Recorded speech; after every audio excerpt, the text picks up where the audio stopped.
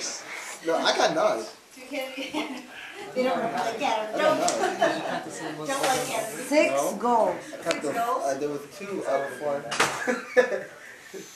What else? 1 pigeon. One pigeon? I saw 3 blue jays. I think there was just one out there. An American crow. American crow. 1 hawk. Yes, I did. That's it. That's all I got. Was that on your phone, or where'd you see that? Yeah, we got Over there when I pulled over here. I thought 2. I saw 2. There was 1 up here and 1 over there. Any others? Missing? We saw Is that everything? Crow. Crow, got it? Alright, well let's start entering it. Entering our data, if we think of anything else we can add it in. So, this is eBird. And I'm going to sign in with my account and I'll talk to Paul about how you can make a class account. So I already have Rocking the Boat in one of my locations.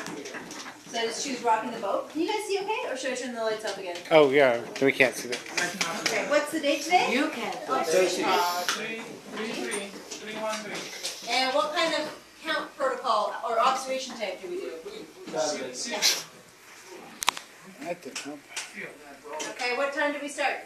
105. Yeah, what time do we end? 124. 124.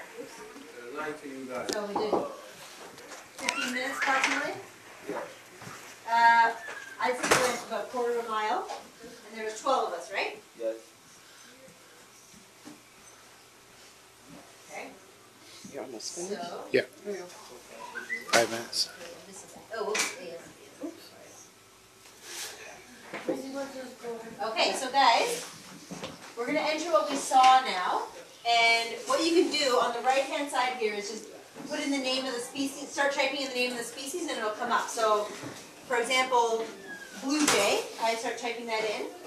See how all these options come up? Yeah. Right? So other birds that have blue in them are great blue heron, eastern bluebird. So we'll click on blue jay and it'll take us right to that spot on the list. So we just saw the one, correct? Mm-hmm. Okay, what else? You gotta read them out so that my back is turned to the board. American Crow. American crow. No. I think that's your favorite. One. What else? Fish crow.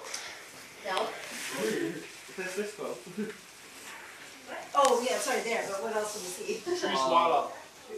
No. On the bird list to the left right here. Yeah. What did we see? 2 mockingbirds. We see Two mockingbirds, yeah. We're just repeating these back. Okay, we saw 2. Next bird.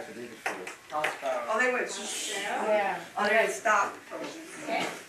How many do you see? 2. 2. Yeah. Next. The blue jay I saw wasn't that blue. So what would that suggest? He's ugly. It was a male.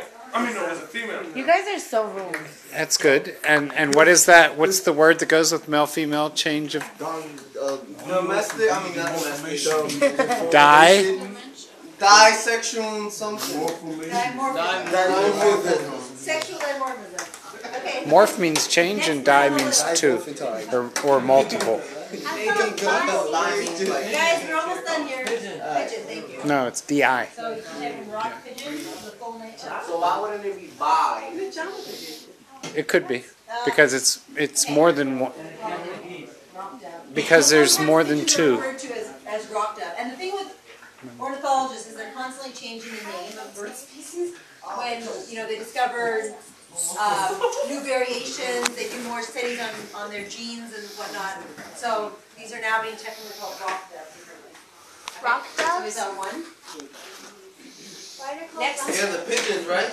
Yep, I got Gold. Gulls. gull. 6 gulls. You saw the I ring-billed counted gulls. 9, but no. How many? 6? And then there's one more. I think. Canada geese, yeah.